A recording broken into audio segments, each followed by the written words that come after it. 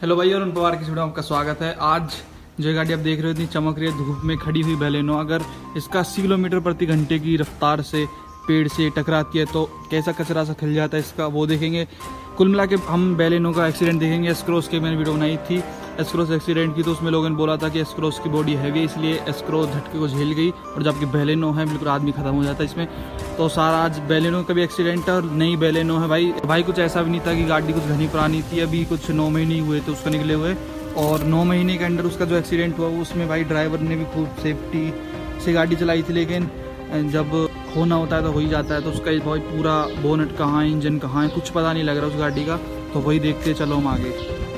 और भाई आपको पूरा पता वाला एक्सीडेंट हुआ कैसे, आदमी बचा या क्या हुआ, तो वो सारी बात करेंगे। वीडियो को लाइक कर देना अगर पसंद आए, और चैनल को सब्सक्राइब कर देना पवार को। तो सबसे पहले फ़ोटो देखिए उस गाड़ी का जो अब डैमेज हो चुकी है भाई।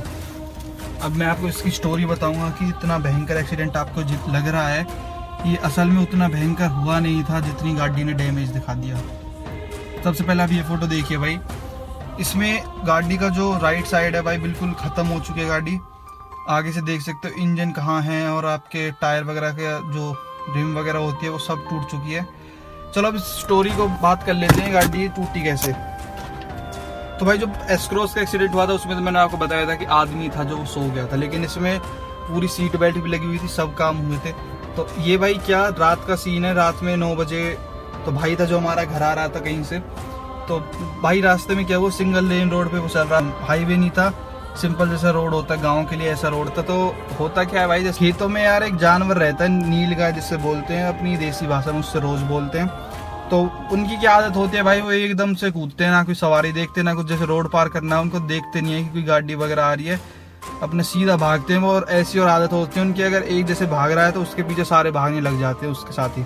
तो ऐसे ही करके यहाँ पे भी हुआ था, गाड़ी 80 की स्पीड पे चल रही थी, यहाँ 80 की स्पीड पे गाड़ी थी, और एकदम से रोड के सामने वो नील गाय आ गई, रोज आ गया, और जैसे ही उसको बचाने के चक्कर में गाड़ी जा ठुकी पेड़ से। मतलब आप हद लगा लो, लड़के ने जो ड्राइवर था उसने ऐसी ब्रेक मारी थी, जो आपका ब्रेक पेडल है ना वो भी टूट गया था बीच वाला।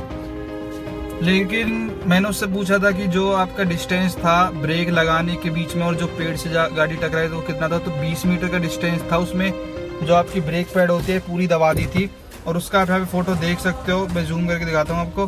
जो ब्रेक पैड है वो भी टूट गई, मतलब इतनी प्रेशर से उसने ब्रेक लगाई थी गाड़ी रुकी जाए तो रुक जाए, लेकिन गाड़ी नहीं रुकी। उस ड्राइवर को पूरा होश था और उसको बिल्कुल भी उम्मीद नहीं थी कि ऐसे एक्सीडेंट में गाड़ी इतनी बिखर जाएगी, क्योंकि जैसे उसका एक्सीडेंट हुआ तो दोनों एयरबैग खुल गए, तो उसकी सीट बेल्ट लगी हुई थी, तो 80 पे गाड़ी चल रही थी, तो दोनों एयरबैग आप देख सकते हो गाड़ी के खुले हुए हैं अंदर से।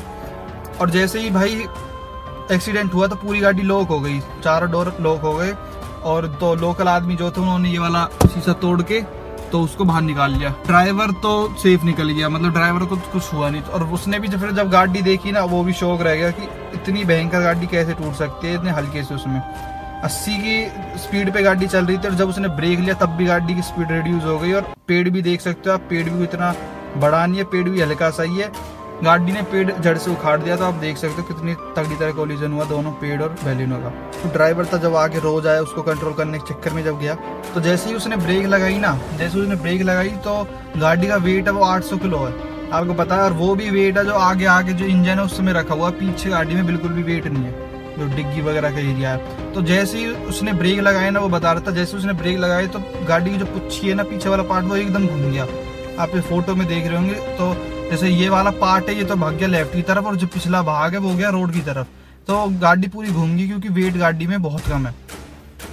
शीट है वो इतनी थिन क्वालिटी की यूज करी गई है। वो बता रहा था कि जो अगला वो है ना ये बम्पर होता है वो तो पाया ही नहीं कि वो कहाँ गया। अब यहाँ पे पीछे की गाड़ी देखिए, पीछे गाड़ी में बिल्कुल भी एक खरोच भी नहीं आई है, पिछले के जो दोनों टायर है वो भी ठीक है, बस आगे से गाड़ी पूरी डैमेज हो चुकी है।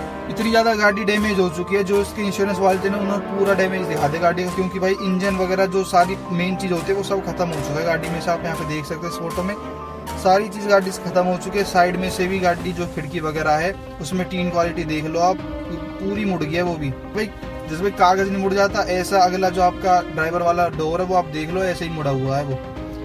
और मैं आपको जूम करके दिखा देता हूँ, पीछे से कोई मतलब नहीं होता, अगर पीछे डैमेज होता तो इंश्योरेंस वाले इसको ठीक करा देते, लेकिन गाड़ी का अगला पार्ट डैमेज हुआ, इस वजह से इसको पूरा 6,80,000 का भाई इंश्योरेंस क्लेम मिल चुका है। और भाई वो ड्राइवर बता रहा था कि उसको बिल्कुल उम्मीद नहीं थी कि गाड़ी इतनी ज़्यादा डैमेज हो जाएगी इस एक्सीडेंट में, लेकिन भाई टाइम पे कुछ नहीं पता, हो गया उसके साथ जो होना था। और भाई देखो, जो कहते हैं ना टीन क्वालिटी ख़राब है, टीन क्वालिटी ख़राब है, सब कुछ भाई आपके सामने है। और जो बंदे ने, जिस बंदे के ऊपर ये बीती थी, जो चला रहा था, उसका जो बैक बोन होते उसका मांस फट गया पीछे से, और जो आपकी उसकी पेल्विस बोन होते वो टूट गई, उसमें फ्रैक्चर आ गया था। हालांकि ड्राइवर तो सेफ निकल गया इसमें, क्योंकि दोनों एयर बैग खुल गए। वो बता रहा था एयर बैग की मेहरबानी भाई जो बच गया।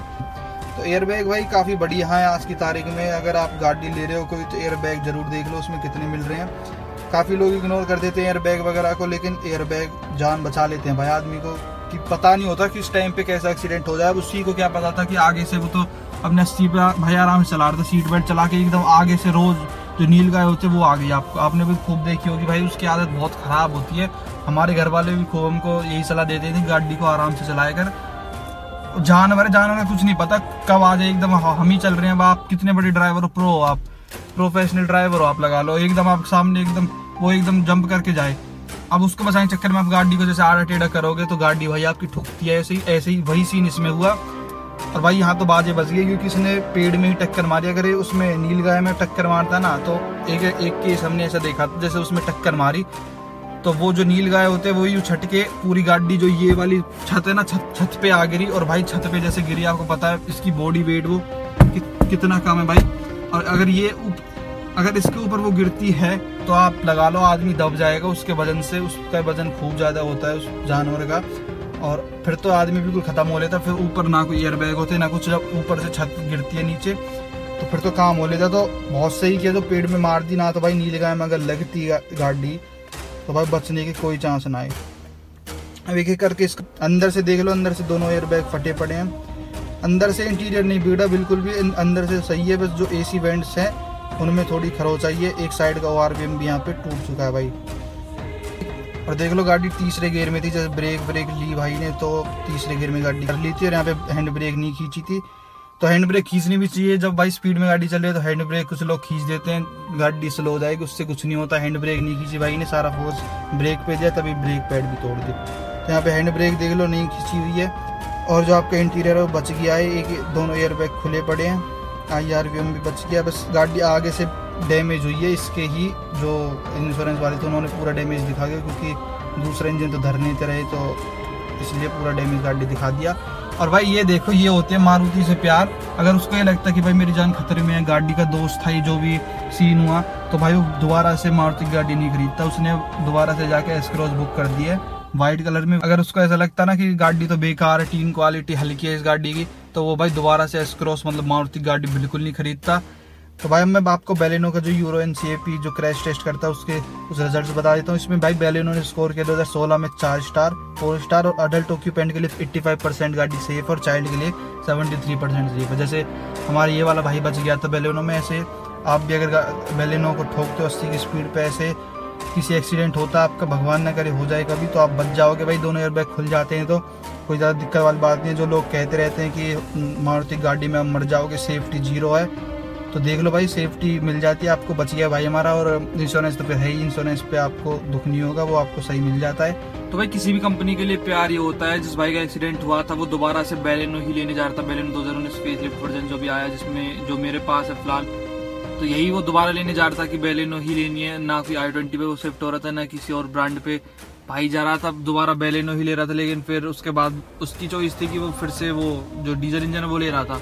तो डीजल इंजन में भाई बैलेनो लेने का क्या मतलब बनता है, 9,14,000 में आपको जेटा पड़ता है, और वो भी अब 2020 के बाद जो डीजल इंजन है वो बंद हो रहा है। ये भी उसने वीडियो मेरी देखी थी। फिर भी भाई उनका डीजल लेने का ही प्लान है, क्योंकि पेट्रोल उनके घर में किसी को पसंद नहीं है, ऐसा करके उसने कहा। तो फिर भाई S-Cross भी उनकी एक उसमें थी दिमाग में, तो S-Cross सब उसने फाइनल करी उन्होंने। अगर उनको थोड़ा सा भी ये लगता है कि मारुति गाड़ी में तो हम मर जाएंगे, सेफ नहीं है ऐसे करके, तो दोबारा से भाई वो मारुति बिल्कुल नहीं लेते अपनी। जैसे आप बताते हो होंडई i20 होगी, इतनी स्ट्रॉन्ग गाड़ी है आपकी, फोर्ड हो गई, तो दूसरी कंपनी लोग कहते रहते टोयोटा वगैरह, तो वो उन पे शिफ्ट होते, ना कि आपकी मारुति बैलेनो दोबारा लेते। तो भाई बहुत बड़ी बात हो जाती है, जिस आदमी ने भोगा हो उस एक्सीडेंट को, उसके बाद भी अगर वो बैलेनो लेने की सोचे सेम कार, भाई बहुत बड़ी बात है। भाई उम्मीद करता हूँ आपकी इस एक्सीडेंट से मारुति सुजुकी बैलेनो की थोड़ी बिल्ड क्वालिटी की हिंट मिली होगी कि कैसी बिल्ड क्वालिटी इस गाड़ी की है। और हम भी भाई इस सबक लेते हैं इस एक्सीडेंट से कि गाड़ी को आराम से चलाओ, प्यार से चलाओ। और सीट बेल्ट लगा के चलो। तो आगे से हम भी भाई ख्याल रखेंगे। और अगर आपको वीडियो पसंद आए तो लाइक करना और चैनल को सब्सक्राइब कर देना भाई। अरुण पवार को वीडियो देखने का आपका धन्यवाद। Thank you so much.